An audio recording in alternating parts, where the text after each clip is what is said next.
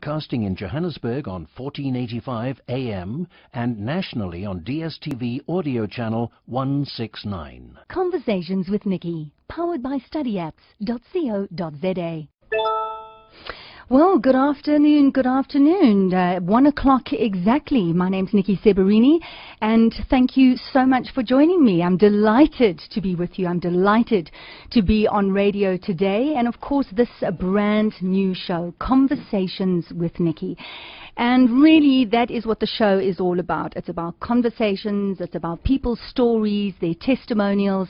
We're going to get ordinary South Africans, we're going to get celebrities, we're going to get deep thinkers to come into the studio to share their thoughts and ideas, their expertise, and hopefully you're going to be inspired and you're going to want to go out and do fantastic things, and then you in turn will share your story with us. So we're going to be kicking off today's show with a story that I think has resonated very, very deeply with not only South Africans but people all around the world. And I suppose it's done that for a number of reasons. Now, if I had to ask you the question, what is your greatest fear? Every person would come up with a different answer. And the one thing, of course, that just hovers there for a while and then we move on is that notion that one day we are going to die. One day there will be that point when our heart stops beating and then we move on, if that's what you believe, or we just stop living completely. So when we consider that, and we consider that there is a finite time that we spend on this earth, and people share stories where they've come so incredibly close to death, we are drawn to those stories. We're drawn because we have fears, and we have fear of death, and we have fears of all different things that can happen to us in this lifetime. And I think that is why the story of Brett Archibald has just had such an impact on so many people. This is a man, he's a South African businessman, he's a surfer. He went on over to Indonesia, and an extraordinary thing happened. I'm not going to tell you any more. We're going to have Brett on the show in a few minutes. He's going to share his story. And what I do want to tell you, though, is that we will be opening the lines a little bit later. From about 1:30 onwards, we'll be opening the lines. So if you have any questions for our guest, Brett, I'm sure he'll be more than happy to answer them. But I warn you, you'll be shocked. You'll be horrified. You'll be inspired. You may even be saddened, but it is indeed a story. And perhaps some of you have heard of the story, and perhaps you have not. We're also going to have some experts who are going to expand on the story. Werner Vermaak from ER24 Communications will be commenting on Brett's story, and then Pam Zeman, a psychologist, will be in the studio as well looking at that. So that is what is coming up. I warn you, it is a spell-binding story, so do not go anywhere. Also, just to tell you that you can follow us on Twitter. I don't know if you're on Twitter yet, and if you're not, you have to enter into the Twitter sphere. It's absolutely fantastic. My Twitter handle is @Seberini. I'd love you to follow me, and we will be tweeting throughout the show. You can also send any emails if you have any suggestions, any feedback. I would love to hear from you. And my email address is Niki, that's Niki, @NikiSeberini.com. We're going to take a quick break, and then Mr. Brett Archibald will be joining us on the line. It's time for straight talk in South African sport. Join me, Graham Joffe, as we scrum down with players, coaches and administrators. Sports Fire every Monday and Thursday evening at 5:30 right here on Radio Today, DSTV audio channel 169. For questions and comments, email joffers@sportsfire.co.za or on Twitter, Joffers my boy. Sports Fire, proudly powered by Rico. Hi, I'm David Shevers. Hi, you're listening to Harry Sideropoulos. I'm Malcolm Terry. Hello from Michael Richard. Hello from Fiona Ramsey. And if you're listening to us, then you're lucky enough to be listening to Radio Today. Today, South Africans share their lives with you here on Radio Today. He's back, David Batsoffen, back on Radio Today. Yes, he is, with a brand new travel show called Travel and Things, proudly brought to you by Higher Safari Ranch in Mulder's Drift. Tune in every Saturday morning between 10 and 11 when he'll bring you the best, the latest in local, international, national and even some travel tips and tricks. So that's Travel and Things right here on Radio Today, radio that delivers. Hi, I'm David Severs. Hi, you're listening to Harry Sideropoulos. I'm Malcolm Terry. Hello from Michael Richard. Hello from Fiona Ramsey. And if you're listening to us, then you're lucky enough to be listening to Radio Today. Today South Africans share their lives with you here on Radio Today.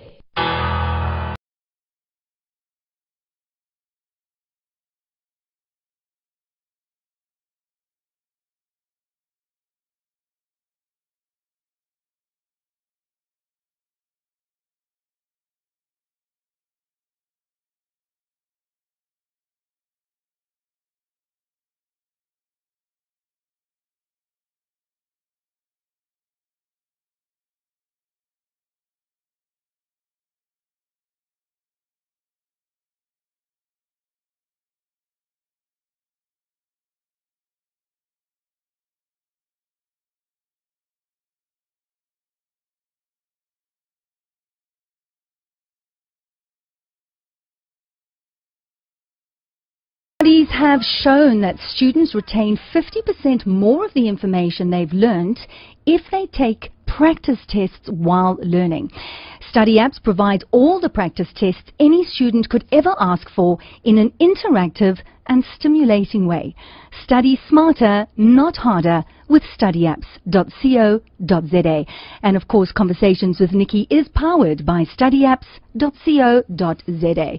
Well, with the introduction, I spoke about a guest who has been traveling all over. He's been sharing his story. People are just following the story because they're so fascinated by what happened to Brett Archibald. And we really, really are delighted that he's taken time out of his busy schedule to share his story with us. Brett, good morning and good afternoon. I beg your pardon and welcome. Hi, Nikki. How are you? Very good, thanks, Brett. I can tell that this isn't a fantastic line, and if it's not good, we're going to take a quick break and we're going to call you back. Okay. So, Brett, I mean, how would you describe this whirlwind experience? Have your feet come back down to earth yet? Nikki, it is slowly coming back to normality, but I really don't believe any day of my life going forward will be the same as prior to my ordeal. Yes, I've been accosted by the press from all over the globe. I have had a fantastic story, and it's been a whirlwind trip, but I'm very happy to be back in my hometown of Cape Town and getting some normality back. Brett, I haven't hinted at all to this extraordinary experience that you've had. Perhaps you can tell us. First of all, I mean, why were you in Indonesia? We try and there's a group of my friends we all grew up in Westville in Natal, and there's a group of Westville boys we're not surfers, I mean, we surf as hobbies, we're all businessmen, and we try and get together. We're great friends from many, many years. In fact, we've been together most of us since grade 1. And we just try and get together, bond again every 2 years and travel to Indonesia and get down to the Mentawai Islands, which is just off the coast of Sumatra. And we just spent 10 days surfing and catching up and just having a really amazing time. And it was that time of the year. We had planned this trip from January last year, and we all flew into Padang from different destinations in the world. Australia, Dubai. There was a friend of ours who was coming from Dubai, one from Mauritius, Durban, Johannesburg, and Cape Town, and we all met up in Padang and jumped on this boat to head across to the Mentawai Islands. Listen, it sounds like paradise and a dream come true, but in fact your dream turned into a nightmare. So we're going to take a very quick break, Brett, because unfortunately it's not a clear line. Okay. And you've got such a fascinating and moving story to share with our listeners that we're going to take a quick break and we're going to call you back. Okay. Thank you, Brett. Thank you so much. Bye. You're tuned to Radio Today. This is Conversations with Niki. My name's Niki Seberini. I have Brett Archibald on the show today, and he's going to, as I said, be sharing his story. So he meets his friends once a year. They go surfing, and it sounds like a dream come true, but in fact, it did turn into a nightmare. Let's take a quick break, and we'll be back, hopefully, with a clearer Brett Archibald.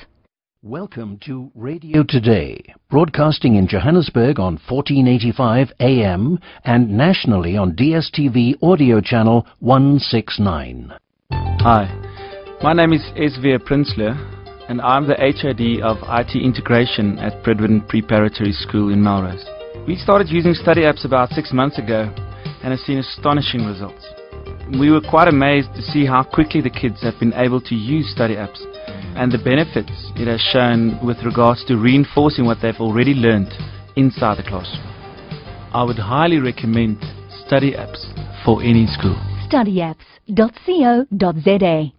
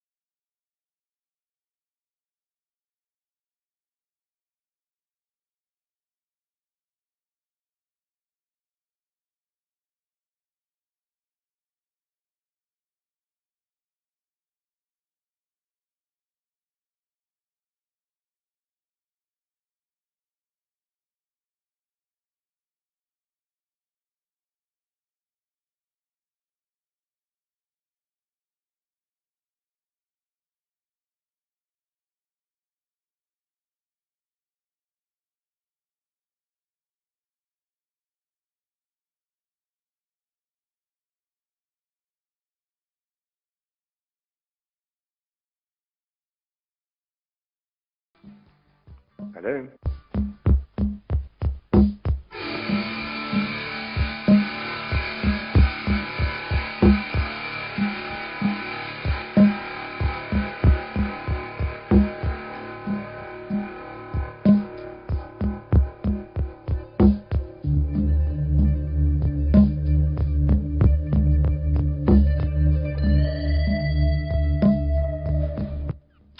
So Phil Collins, well, he was going to start with his song, but I do think that Brett Archibald has a far more interesting story to share. Brett, are you with us? Please save me, take me out of... No, that's not Brett. Brett, are you there? I am. Ah, finally, Brett, and we can hear you loud and clear. You've got such a lovely voice. Thank you so much. Okay. Can you hear me, Brett? I can hear you perfectly. Should we go ahead? Let's go ahead. Okay, so there we go. So you were telling us once a year you meet with your friends, you go along surfing, but it didn't turn out the way you wanted it to. What happened that fateful night? Okay, we'd arrived, unfortunately for all of us, we'd had to travel a very long way, and Singapore Airlines no longer have a flight directly into the port of Padang, which is on the coast of Indonesia. So we'd all traveled for just over 40 hours by the time we met up. Wow. we boarded our boat. We were hoping to have sailed early in the afternoon, and we were informed that our boat could only leave at 9 o'clock that evening because of the tide in the river. So we all had a lunch at a local little restaurant, which we had the good old Indonesian nasi goreng. Mm-hmm. Interestingly, of the 9 of us, 6 of us were violently ill that night. None of us can work out whether it was the lunch or the dinner. Soon after lunch, at about 3:30, we were taken to our boat. It's the first time most of us had been on this boat. We'd all been before and been on different boats. 2 of the chaps had been on this particular boat last year, and so they were familiar with it. We all acquainted ourselves with the boat. We were sitting on the top deck, just catching up, a bunch of friends who hadn't seen each other for a long time, sitting on the boat, had a few beers. A lot of questions were you drunk? I don't think any of us were at that stage. We had a good friend of ours from our year had passed away on a Saturday morning. This was now Tuesday evening. Mm. So we had a bit of a little memorial to him, and we're talking about him and our friend who'd been diagnosed with some malignant melanoma in his back, so he pulled out of the trip at the last minute. And it's a process. There's a long crossing. It's 150 nautical miles from Padang down to the Mentawai Islands, just a complete open. It's called the Sumatra Strait. And we've all of us had been. There were 2 new birds on boats that didn't know about it, and we know how dangerous the crossing is, number one, and how far it is. And interestingly, 10 years ago when we were there, we nearly lost a friend overboard due to a very stormy condition, and just pure fluke saved him. Mm-hmm. And so we were all very aware of it. We set sail at just after 9 o'clock. The chef on the boat hadn't wanted to cook dinner that night, so they'd gone out and got pizzas from a local pizza joint. I'm not sure Indonesia will ever be renowned for its pizzas. I was going to say, was it a good pizza at least? No, well, that's the whole thing. I remember eating this pizza. It was like a calzone, so it was folded over and it was filled with mince. And while we were eating it, I noticed the mince was incredibly black. Oh. I said to my friend from Mauritius, Benoit Maingard, I said to him, this doesn't look so good. But I think we were all very hungry. It was probably 8:45, 9 o'clock in the evening that we were eating. And then we all retired upstairs to the top of the boat. There's a big open deck where we started assembling our surfboards, putting our fins in, you bubble wrap your board and all that, so it travels well. So we're just sitting on deck, and that was basically the process. We're just a good bunch of friends catching up. I think most of us kind of retired down to our cabins at around midnight. I remember getting down to my cabin and checking my phone, because I'd promised to phone my wife, which I hadn't done, and by that stage you lose signal. There's only certain places in the Mentawai Islands that you have signal. And I remember thinking, I haven't phoned Anita, and I felt so bad about it. But there was nothing I could do. So I actually I'd sent an SMS, but it wasn't going through, and I jumped into bed at about, in fact, I remember precisely, because I remember looking at my phone. At 1:37 a.m. I woke up and needed to go to the bathroom, and the boat was really bouncing heavily, and we were up in, my friend Jean-Marc Tosti and I, we were in the front of the boat, and I thought, wow, we've got a bit of a rough crossing here. But it all felt comfortable. I went up to the head. On my way up there, two of our friends had started being violently ill. I went into the head, and as I sat down, I literally exploded from both sides. Oof. And I just went, this is not good. Anyway, long story short, there was a horrific. I was probably in the bathroom for just over half an hour. Oh, terrible. I came out and the bathroom leads onto the galley area, which is like a little lounge place where you eat and place to make tea and coffee. And I saw the time was just after 2 a.m. And I thought I really need to get some fresh air. I was feeling horrific. I went out onto the back deck of the boat, and this friend of mine, Benoit, who I'd sat next to during dinner, he was out there just with a bucket in his hand, retching. And I said to him, we need to get on top deck and get some fresh air. So he got up and we climbed. It's quite a steep ladder that goes to the top deck of the boat. We got up there. He promptly lay down on the bench that was there. I was sitting on the bench. I remember him saying to me, how long do you think we've got to go? And I actually went into the captain's cabin and spoke to him, and we were expecting to be at a place called Telescopes, which is a surf spot, at 7 a.m. And he said to me, no, Mr. Brett, long time, big storm, only get there at 9 o'clock. So I came out and I passed the good news on to Benoit to say, Banger, sorry, bud, we've got a long, long way to go. And the last conversation, he sat up and he started laughing. He calls me Jetman because I used to fly all over the world. He said, Jetman, are we having fun yet? And another friend of ours, who was one of the chaps who didn't get ill, had come up to the top and said, hey, how are you guys doing? Benoit promptly responded by exploding into his bucket. And I saw that and felt ill again. I just grabbed a Coke out the fridge. I drank the Coke. I went to the side of the boat and I was holding on the railing and I just started retching. And I retched once, which was just pure Coke. The second time I retched, there was a lot of bile.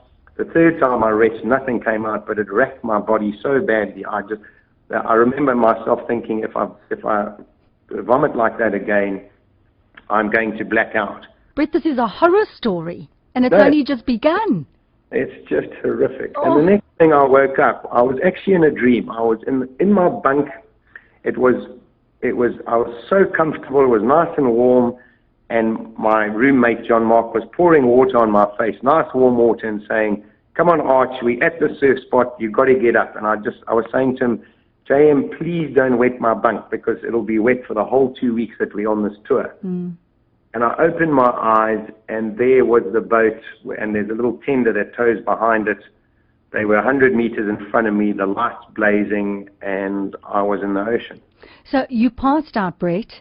You landed in the water. You were dreaming that someone was pouring water on your face, but in fact you were in the sea alone, and the boat was sailing away. That's correct. I was in the middle of the Mentawai Strait, or the West Sumatra Strait, and I knew exactly where we were because I'd just been in the cabin, a captain's cabin. He showed me on the GPS where we were and how much further we still had to go.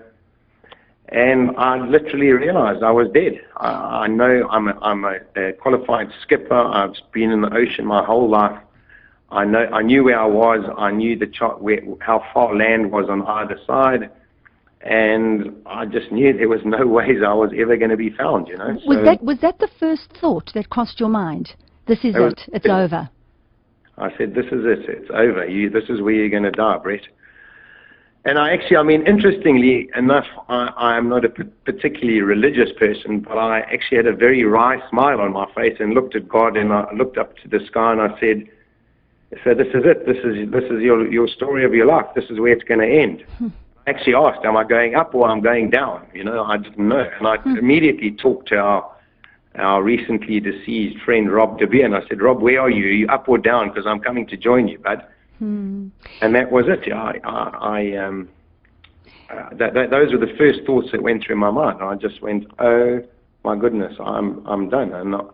And then the thought processes that started racing through my head were just incredible. You know, I've got a young family. I said sorry to my wife. I said sorry to my kids. My daughter's 9 and my son's 6. And I just said, Zara, Jamie, I'm so sorry that you're not going to grow up with a dad. And I said goodbye to my wife. And then I don't know how long that process was. I was just treading water at this stage. The sea was really rough. It was raining. Was it cold? No. Fortunately, the water is very warm over there. The tropical islands. So the water was very warm. I had a T-shirt on and I had a pair of shorts on. And I just thought, yeah, this is it. I said sorry. And then I got very angry. I got very angry with the world and God, and had a whole process of really just screaming and shouting at what I felt was the injustice of the way I was going to die. You know, I just thought I realized we're all fallible, and I've always wondered what the meaning of life is and where it ends up. that was certainly one place I never thought that's the way I would go. Sure. But so Brett, you're sounding hopeless at this stage. You feel that there's nowhere out. There's no way you're going to survive. You've said goodbye to your family. You're going through an angry stage. At what point did you start to feel that maybe you could survive?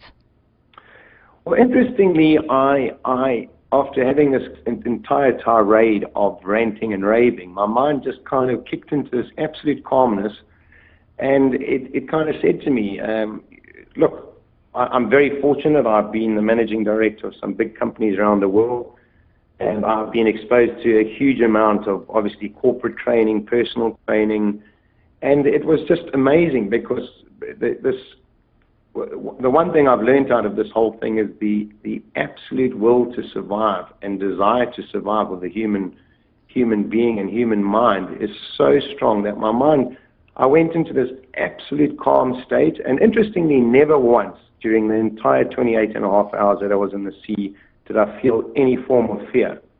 Still a big question in my mark in my mind why I never felt fear. But I felt absolutely no fear, and this calmness came over me, and the first thing that came to my mind were life's about choices, and you've got two choices here, live or die. And obviously I chose to live, and I said, okay, to live, what do you have to do? You have to swim. Your boat will come back. They will wake when they reach the destination. They'll realize you're not on board, and they will immediately turn around and come back and retrace their steps. So best case scenario is 8 hours. They'll be able to make that. Worst case scenario is about 14 hours. So that's how long you have to live for. You have to keep going for 14 hours. I realized my adrenaline at that stage was pumping. I immediately felt my pulse, and my pulse was just ridiculous. It was probably at about 130. I can't be exactly accurate, but using the good old 1001, 1002 methodology, I kind of figured out my pulse rate was at about 150, and I knew I had to calm that down. I've done a lot of meditation in my life, so I started doing exercises, and I just got focused on getting my heart rate down, which I managed to do quite quickly. And then I devised a very simple breaststroke stroke, because the waves were they kept crashing up. I tried to float, I tried to lie on my back, but every time I did, the waves would wash over my head. And it was more effort in trying to get the water out of because I'd swallow water all the time, and then the coughing. So it actually was I expended less energy by swimming than I did by just trying to float. So I designed this breaststroke style, and I just started swimming. The big mistake I made at the time, I was swimming. I thought, let me swim with the swell, and I was doing that. I also had done a bit of swimming training for this surf trip, and I kind of had an idea in my mind of how many strokes I did in a 25-meter pool at the gym, and kind of figured that out. So I thought, okay, you're making this amount of time, this amount of distance up. I thought if I could swim in the direction of the boat, even if I made up half a kilometer, I'd be half a kilometer closer to them. But by that stage, I was so disorientated. There's no land there. It was overcast. There was nothing to take a pinpoint on. But I found myself getting incredibly exhausted.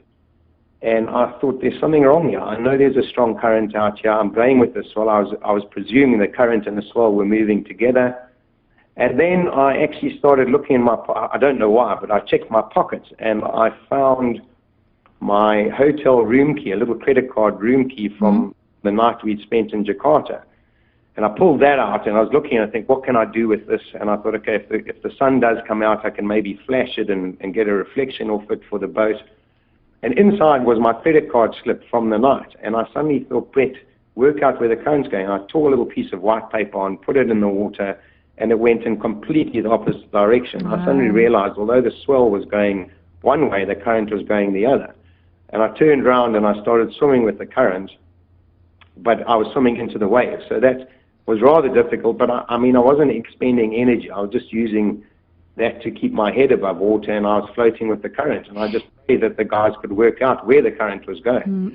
Brett, no one would expect in their wildest dreams that something like this could happen. But almost on some level, it's as if you were preparing for a moment like this. I mean, the fact that you had been for the swimming training, that you've got training as a skipper, you know the water so well, you've traveled, you have all of this experience, you had the paper, there was a level of great experience which helped you with the survival.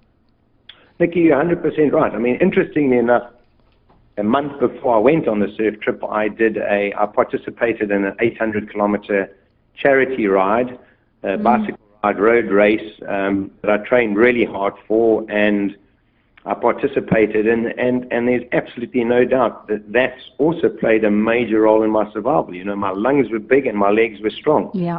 No so doubt. I was able to keep going on that. No doubt. You know, Brett, I started the show and I said, you know, I'll ask the audience, well, what is your greatest fear? And I'll tell you, one of my greatest fears is being stuck in the sea. I love the sea. I respect the sea, but I'm terrified. I'm terrified of floating on this body of water and not knowing what's happening underneath me, not knowing the kind of fish that are circling underneath, just being alone, being in my head for such a long period of time. And you talk about not having fear. Did that never cross your mind? Did you not think about the risk of a shark? Did you not think about that kind of risk at all?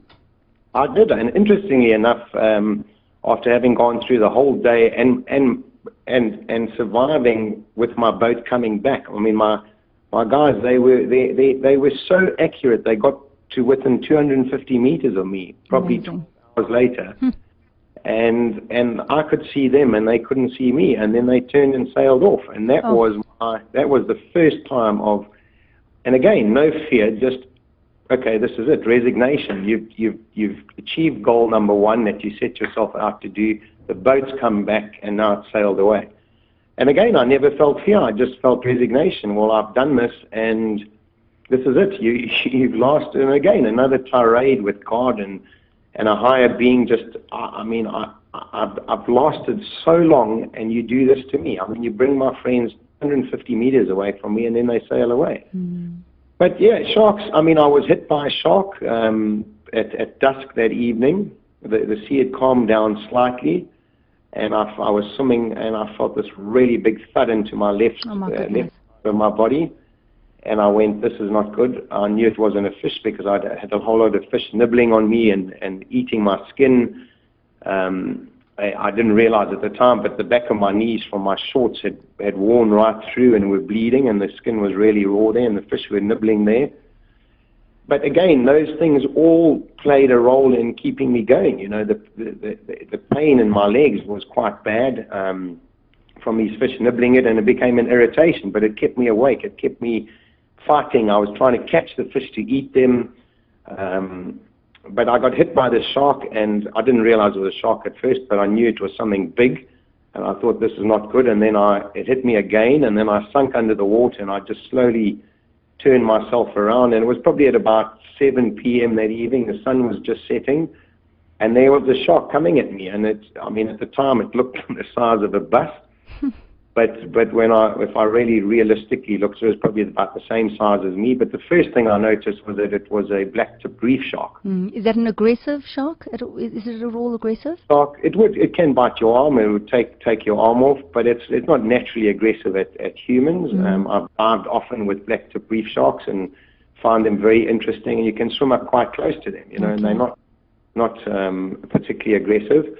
And this guy was looking at me, and I was looking at him, and then I thought, okay, well, if he does attack me, at least I was now so exhausted, my boat had come and gone. My mind was saying, at least this is going to be quick, you know, you're not going to oh my goodness, drown. And he literally said, and then again, the desire to survive, my brain started going, Brett, you don't have to die here. This guy, let him try and attack you, and you can maybe crazily grab around him, grab his fin, grab his tail, and my mind was thinking it's a reef shark. You can't be that far from land because they're not swimmers that'll go out millions of miles away from reefs and coral, you know. So again, it gave me massive hope. And then this guy just had a good last look at me and flicked his fin, and I don't know if you've ever dived, but I mean the speed and agility of these creatures, it just disappeared. You must have been so relieved. I was so relieved, but also my adrenaline was going again. My brain was going, okay, it's a reef shark. You've got to be closer to land. That means you've floated a long way. And again, another huge surge of hope, and put my mind to swimming and swimming and swimming. And I believe the seagulls were giving you a hard time. Yeah, it was so. Of all things. I mean, I would never ever have thought a seagull would attack a human being. But then again, I looked like a little bald head bobbing out in the ocean. And these two came and they were circling around me, and I thought, well, that's interesting. What are they doing? And next minute, the one dive bombed me, and I actually had this whole screaming match with a seagull. I was thinking, what are you going mad? You're talking to a seagull. And as these two, I was watching these two who kept trying to dive bomb me, and this third one came in, I didn't even see it. And fortunately, it missed my eye and hit me on the bridge of my nose. And actually took a hole in the photographs when I was rescued. It took a whole chunk of skin off. But again, I don't know if you've ever been headbutted. I hope not, on the bridge of your nose. Thankfully not, Brett. Bumped it hard. Your brain just goes, that was so sore, And again, that got me going. And it's interesting. I literally was so exhausted and given up 7 times. And the first time I was stung by Portuguese man of war, which is a little, it looks like a little jellyfish with a little brown center. And the thing's bad, but not too bad. Then I had the shark, then I had the jellyfish, then I had the seagulls, then I had the fish eating my legs. And each time it was just as my body, I felt like I just couldn't carry on anymore. One of these events would happen, and it would Isn't that amazing? Give me hope and get me going again.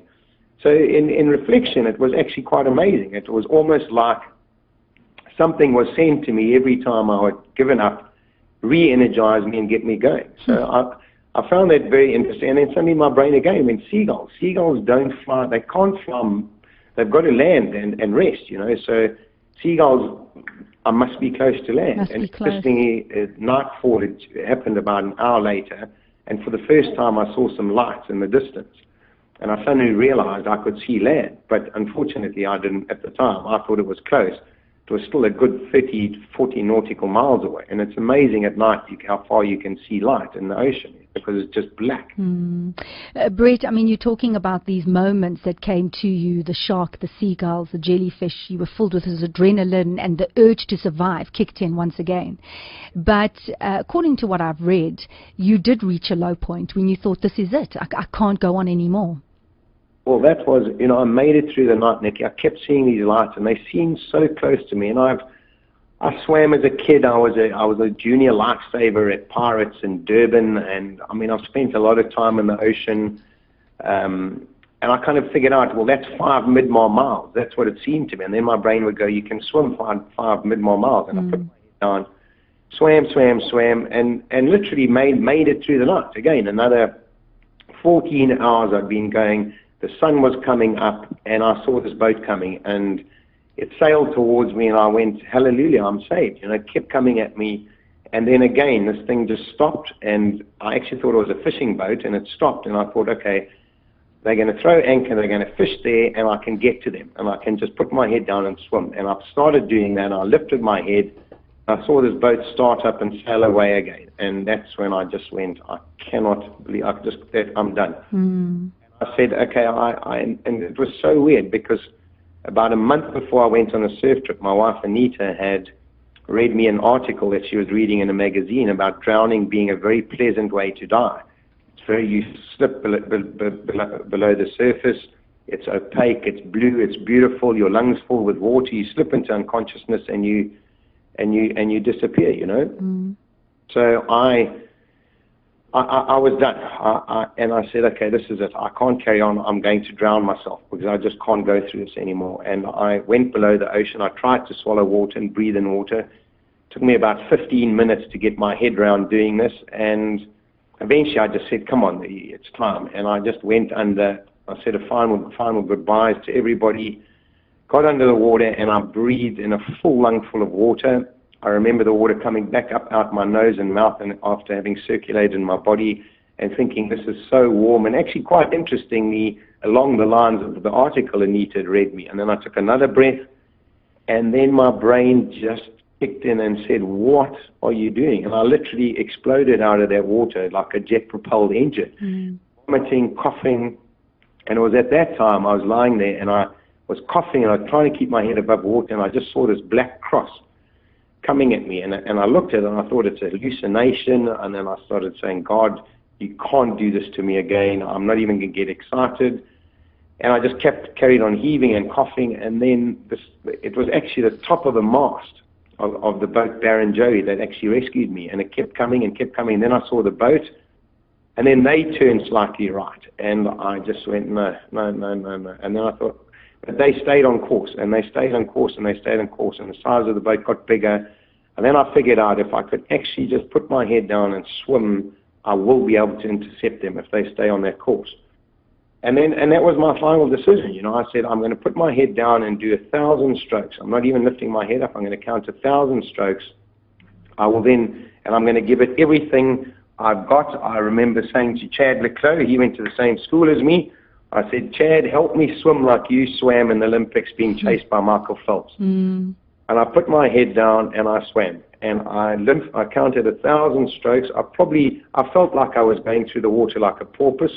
This after being in the water for 28 hours, you're now swimming it. You're now going for it. Swimming. I'm doing crawl and I'm going as fast. I'm sure that if a helicopter was above me, I would have looked like a floundering non-swimmer. But I felt like I was just powering through the ocean. Counted 1,000 strokes. I lifted my head and I could see this bloke on the front of the yacht, legs hanging over, his arms over. His name was Pete Inglis. I got to know him afterwards. And I just started hollering. I yelled and screamed, and I saw him lift his head. I tried to wave, he couldn't see me, and I just carried on screaming. And he turned around. He beckoned the captain of the ship. He was the guy who'd worked through the night on trying to figure out where I was. And he'd actually sent that first boat out, given them a coordinate, told them to go right at that point, which is exactly what they did. He got to that point and said he was going straight, and they had a third boat coming out, and they reckoned I was in a 20 nautical mile area, and they were going to crisscross search that until they either found me alive or my body. And so he was staying on that course. And this guy, Pete, got up. I saw him stand up, and he was gesticulating at the guys and suddenly one of the little Indonesian crew members had a pair of binoculars. He saw me. I didn't see him point to me, but I just heard this roar on the boat. All the guys shouting and screaming, we've got him, we've got him. And then this Pete started waving at me, and then the boat turned directly at me, and then I knew I'd been saved. But by then I was so exhausted from the swim, and being a yacht, it was not the most powerful engine, so it was plodding along. I actually thought, now this is going to be an irony. I've lasted this long. They're coming to get me, and I don't have the energy to stay afloat. But fortunately, they had two professional lifeguards on board. That's their permanent job in Australia. And these two guys just dived overboard with a buoy, a life buoy, and they just swam at me like two torpedoes. Wow. Got me into that, and by then the boat pulled up, and the rest is history. You know. Well, I tell you, Brett, my heart is beating just hearing the story, and I think that all the listeners who are listening right now can just feel it, and are in the water with you, and you know, seeing the people jump at you and save you and take you out the water. What an extraordinary story. So we're going to take a quick break. And after the break, let's just talk about life after this kind of experience. What is it like returning back to life? I know that your wife was told that you were dead. And, you know, so you had gone to an awful place trying to end your life. She had been to an awful place hearing that you had been dead. How do you come back from that? So stay with us, Brett. We'll be back in just a moment. Okay. Hi, my name is Esvia Prinsloo, and I'm the HOD of IT integration at Brett Preparatory School in Melrose. We started using study apps about 6 months ago and have seen astonishing results. We were quite amazed to see how quickly the kids have been able to use study apps and the benefits it has shown with regards to reinforcing what they've already learned inside the classroom. I would highly recommend study apps for any school. Studyapps.co.za. You are listening to Radio Today, your easy listening music station. Welcome back. This is Conversations with Niki, powered by studyapps.co.za. I have Brett Archibald on the line, who's been sharing his story of survival and resilience, and it's such an incredible, incredible story. So, Brett, you were saved. This after thinking that your life was going to come to an end. You were pulled on board, these incredible Aussies who saved your life. I know that you then wanted to speak to your wife, but life, I suppose, you know, people calling you, interviews, frenetic, and I'm sure that things have sort of started to calm down a little bit. So I asked the question before the break, how do you come back to normal life? When you face death, when you've faced your greatest fear, how do you do that? Well, Nikki, you know, it's very interesting. I was able to, courtesy of the Australian guys, the doctor that was on board, he took immediate care of me and kind of nursed me back to health. He allowed me to use his phone, and I managed to get hold of my wife, Anita. She had literally heard 5 minutes before that I was alive and I'd been found. Obviously a very emotional phone call, a lot of tears and crying. And then she said, I've got a helicopter on standby. They're going to come and pick you up. We're going to get you back to Padang. We're going to get you on a plane. We're going to get you home. And I actually said to her, I said, my darling, I know you're probably not going to like this, but I really believe that I have to stay on. You know, I have to finish this surf tour. And what did she say? She was amazing. I think she was incredulous at first, but she said, you know, I really believe if I'd come straight back, I would have ended up in a loony bin. The press from around the world, I mean, Anita had filled me in that she'd been hounded literally for those entire 28 hours while I was lost at sea. Phone calls, emails. It was just pandemonium back in South Africa. I wasn't aware of what was going on. I wasn't aware of the world coverage and the world interest in my story. I mean, right from Russia to the US to the whole way across Asia Pacific, South Africa. I mean, it just was insane. One of our fellow mates from school, his wife is from Belfast, and she actually found out by the front. The headlines of the Belfast Herald is how she found out what had happened, you know. And, you know, I said to Anita I'd call her again as soon as the doctor had finished administrating a drip and all that. And I called her about an hour later again, and I just talked to her. I said, you know, I've faced my worst nightmare, and my life is around the sea. You know, that's one of the reasons I moved back from London to Cape Town. I just really want to be near the sea, and I find a huge inner peace when I'm near the ocean. And I just said, I have to go back into that water, you know, I have to make peace with the ocean, and I have to get my head around what I've just been through. And if I get back to crazy press people and everybody charging after the story, I said, I literally will go mad. So she was unbelievable. I mean, she said, Brett, I know you're alive, and that's all that counts. You just go and get yourself sorted out and have fun and be with your friends. You just have to phone me 3 times a day and tell me you're alive and you're okay and you're well and you're eating and everything's okay. And that's what I did, you know. I had to go through that process with each one of my friends, because you have to understand, they'd all been through their own private hell, you know. We were 9 of us on the boat, and then there were 8, and those guys spent the same period of time wide awake on the edge of a boat through the storm, everything, just searching the ocean, trying to find me. And you know, I had the amazing opportunity to spend quality time with each one of them individually and understand their personal health, you know, and for them to understand mine. And that was so cathartic in itself, you know, spending that time with them. They were amazing when we were surfing. They'd say to me, do you want to talk to people? Because, I mean, this was global news. You know, people were paddling up to me in the ocean and saying, you are a hero, you're a legend, it's a miracle, we've got to talk to you. And my mates are unbelievable. Like if I was feeling fine to talk, I would. If I wasn't, they'd just keep people away from me.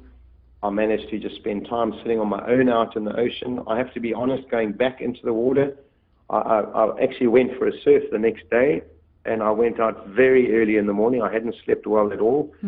I just wanted to go and paddle and I threw my board over the side of the tender boat, and I dived into the ocean, and that was the most horrific moment ever. It was worse than actually falling over, and I just knew I had to stay in the water, and I just stayed under the water and just let it envelop me and be around me and become part of me again. Incredible.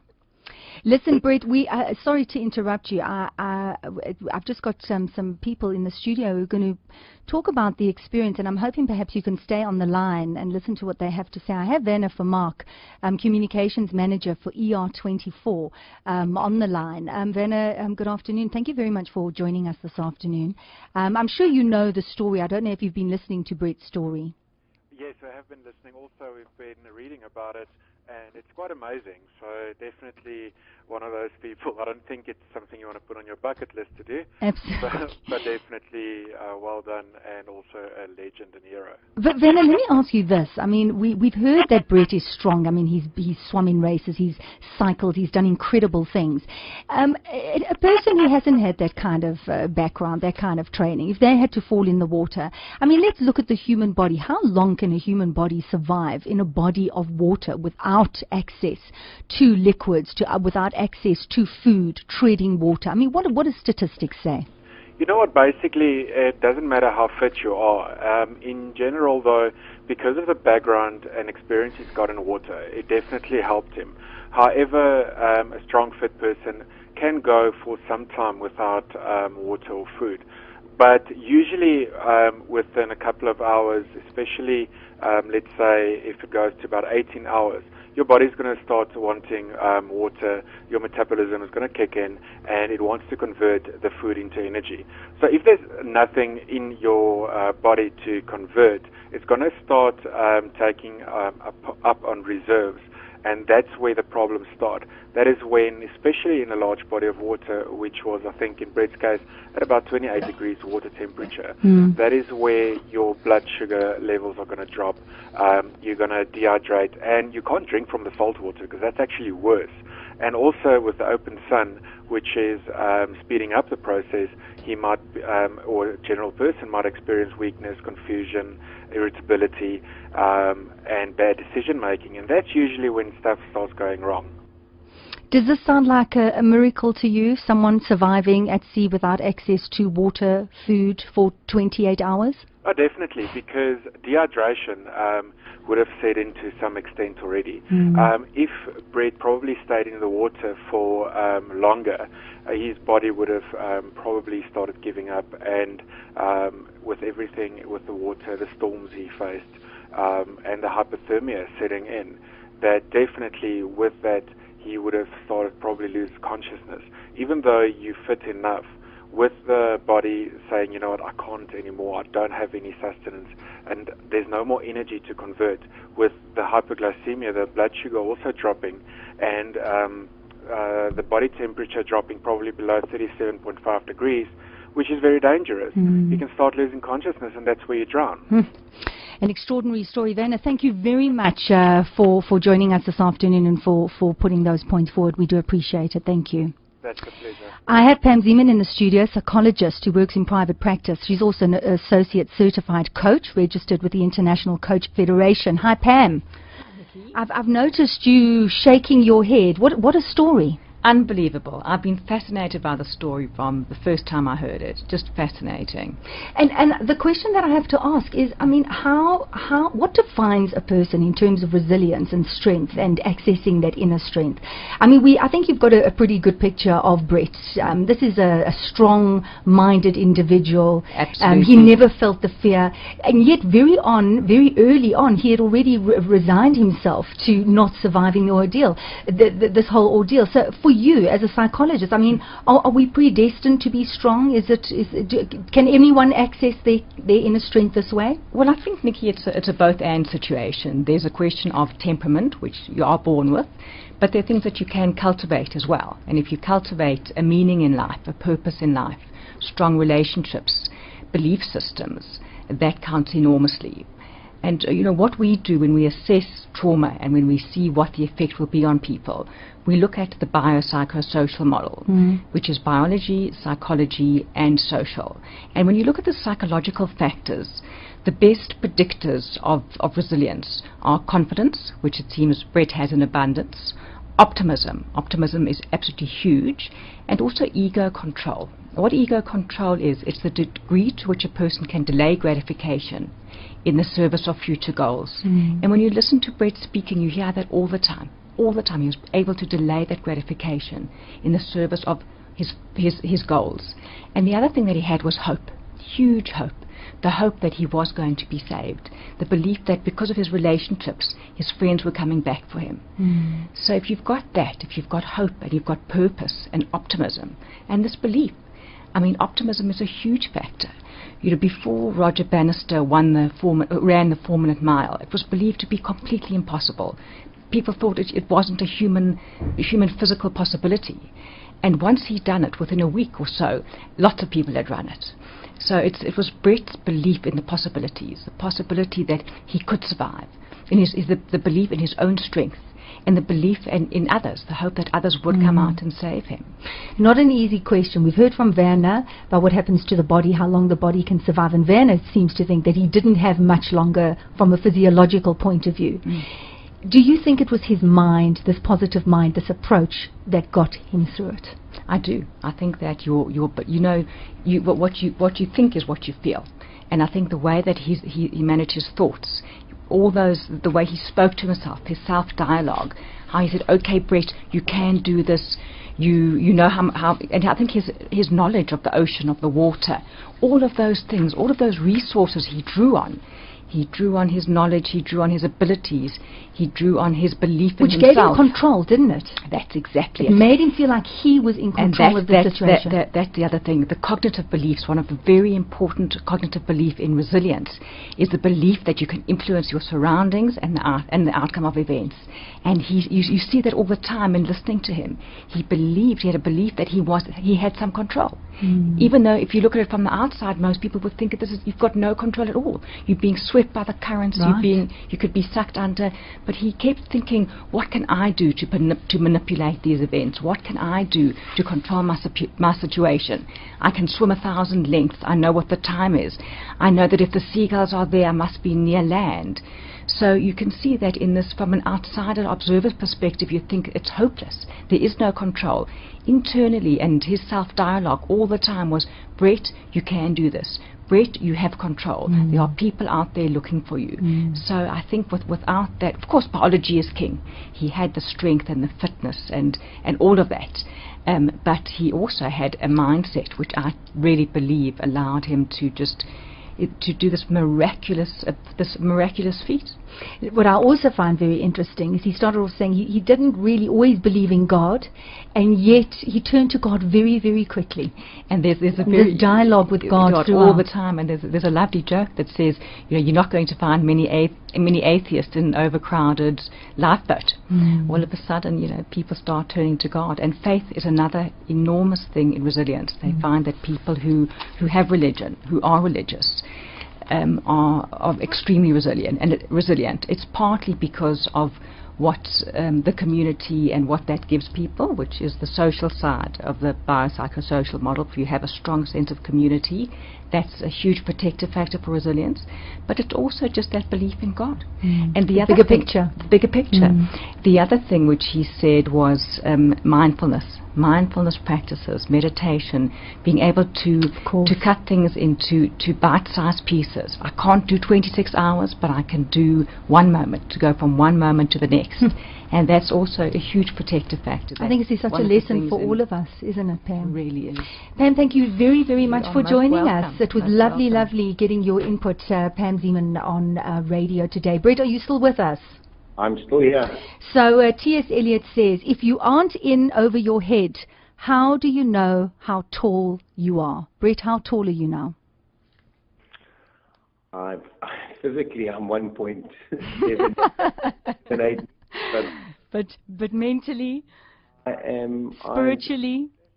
Spiritually, every day is just an amazing day for me. And the take home I take out of this is you know, for a good 15 years of my life, I chased the wrong things. You know, I chased material things, homes, cars, big jobs, houses, bank balances, and I have to tell you, when you're so close to meeting your maker, none of those enter your brain. I mean, it becomes about family initially. I mean, immediately friends and faith. And